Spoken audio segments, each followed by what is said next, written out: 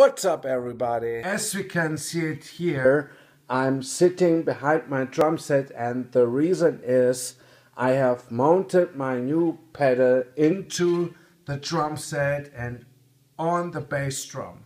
But before I mounted the pedal on the bass drum, I changed some parameters, and what I did, I will show you that right now. The first thing I did already is to change the position of the Cobra coil, and also I changed the spring tension. What I want to do now is to change this beater position. So that means I have to hold the drive shaft like that, open that, screw up, and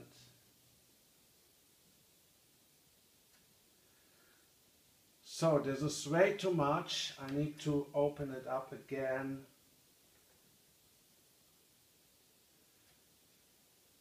It's still way too much, so I open up that again, and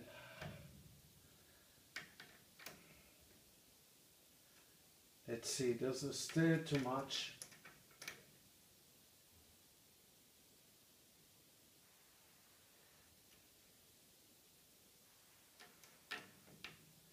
So it's a bit of work.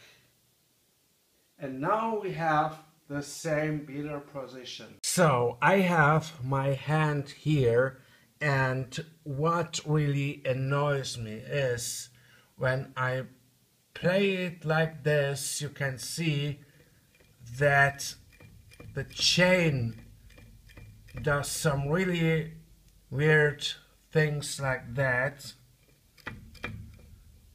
but I don't know if this is okay, but I will try it out with my feet and see what happens.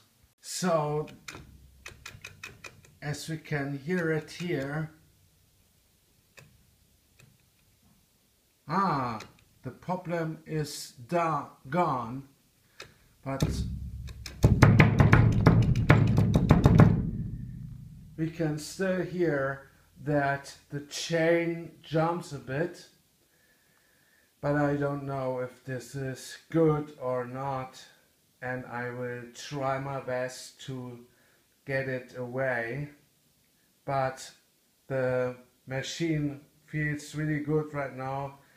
But let's see what I also can change. Now I want to change the pedal height, and for this reason I have here the main pedal of my old bass drum pedal, because I want to have the same pedal height from my new pedal, and the right side is really good, but now I change over to the left side and see what I can do there. So I don't know if you see this, but the left side on my new pedal is a bit higher than that of the main pedal, so I will change that a bit. So the left pedal has the same height as this pedal, but I need to change again the beater position. I also have changed now the spring tension on both sides. I have now the same beater position, and I will show you this.